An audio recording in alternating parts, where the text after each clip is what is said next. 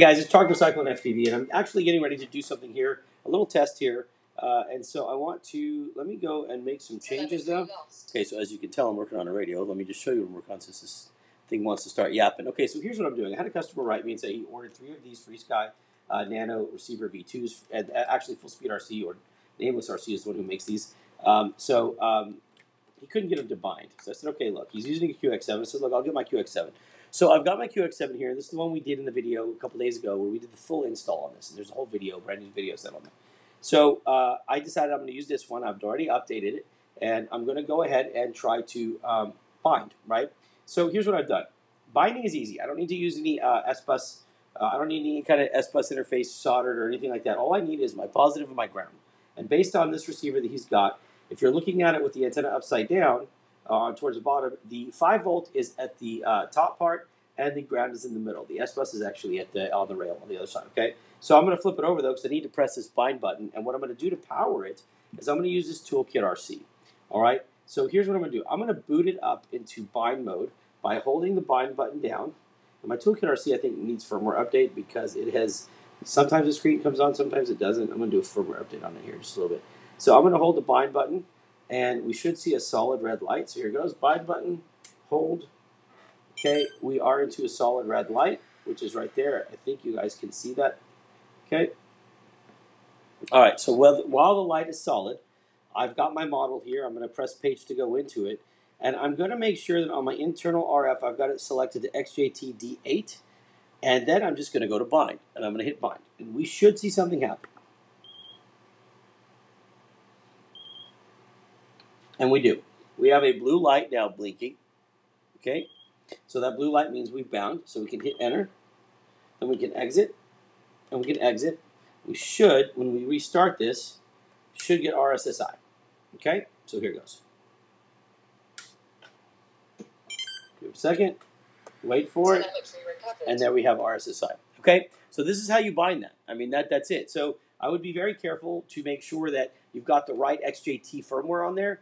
I believe in this case I'm running the XJT 1.3, I think is the version. It's not 2.1.0, or else you would never be able to access it because you have to have your receivers doing that. So make sure, and here, let me show you something on that. Okay, so I'm going to switch over to the computer real quickly, and I'm going to go to the FrSky website. I'm going to take you there. So here's what you'd have to do. If you're having a hard time with this, the first thing that I would encourage you to do, if you're running an ACCST radio, like I am, okay? If you're running an access radio, you have to have an XJT module on the back to be able to run D8 mode, okay? Or D8. So look, what you want to do, though, is if you're running an ACCST radio, you have the option, you need to go to the FrSky website, and I'm running a QX7S, but you go QX7, whatever it is. You need to go to the firmware XJT RF module drop-down, and you need to click right here where it says download, because if you try to load this, it's not going to work, right? Because this is very specific to FrSky. This is when it became proprietary, and you cannot have a receiver work with this that does not have the 2.1 version loaded. None of these will. Only FrSky receivers will. So you have to click this download here. When you click this download, that'll bring you back to the old versions for your XJT module.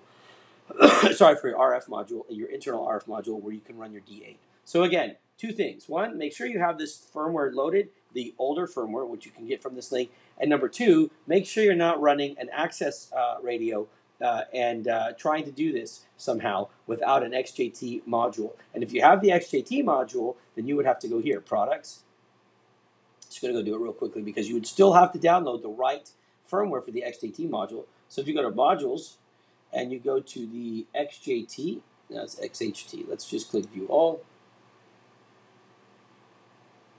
Okay, so you would need this module if you're running QX7, which I know he is. You would need this, and then you would have to go to your download. And you see where there's firmware here?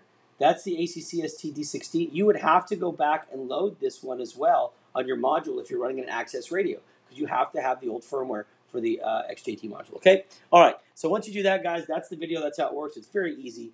There's really nothing to it. There's no pushing buttons or anything else. You just, I mean, as far as like having to change it or anything, you're set, okay? So hope that helps for you guys. If you have any questions, as always, you can please head over to our our Facebook groups and post some questions there. We're always there to help you out. And then, as always, please please subscribe to my YouTube channel. I would greatly appreciate it. Otherwise, it is now 7:48 in the evening on January 22nd, 2021. I would like to say hello to all my 3 boys there, Ashton, Landon, and Jaden. I love y'all. I wish y'all have a great weekend. And to my son, Ashton, who is 14, about to turn 15 on Sunday.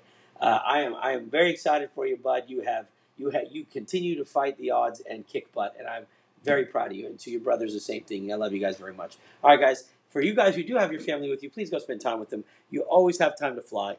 There's always time to do whatever you need to do, but you never know how much time you have left to give them hugs. All right, so go spend some time with them and fly later. Talk to y'all later. God bless. Peace.